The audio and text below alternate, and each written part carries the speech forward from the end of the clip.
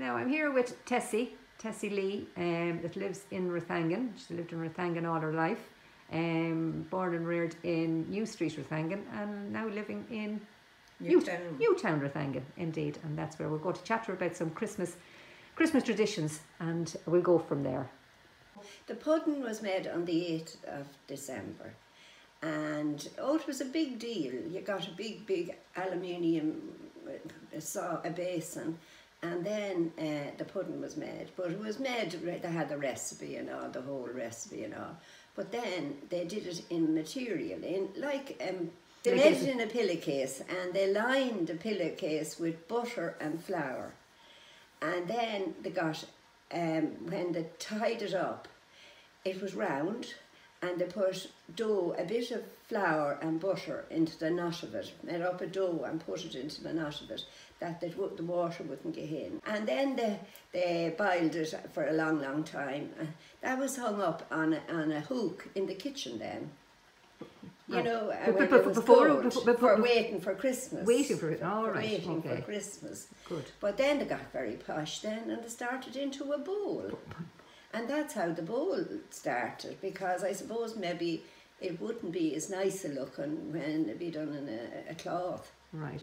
Is that a recipe now you've used down through the years now? Always. And everybody did. Yes, and passed it on down through generations. Down through the generations, you know, everywhere, you know. Well, that's great, and it's great to see people still making it. My own sister now with me, she takes it over in our family, and that's the same recipe. Yeah, well, I don't do it now because I live on my own, and who will be eating it? Me. Might be a bad thing. You know, when Christmas came, the nun sent up a beautiful big slab cake. It would have been made in a roasting tin. Oh, it was the most beautiful cake, and half a dozen of rosary beads. And the old man that lived with us worked on the land. He would get 2 pairs of wool socks every Christmas from the nuns. And it was just beautiful. But this was the nuns.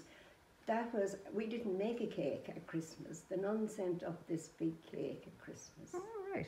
Because for the men that worked down below for them, you know? Okay. So that was that. But we always made our pudding on the 8th of December.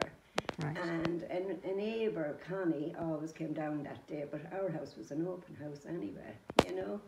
And there was 8 of us in it.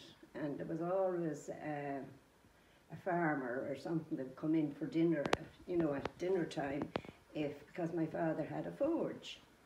Right, and so there was always a bit of activity, I suppose. There was always, and when the dinner be cooked, if there was anyone out in the yard, they come in for the dinner too.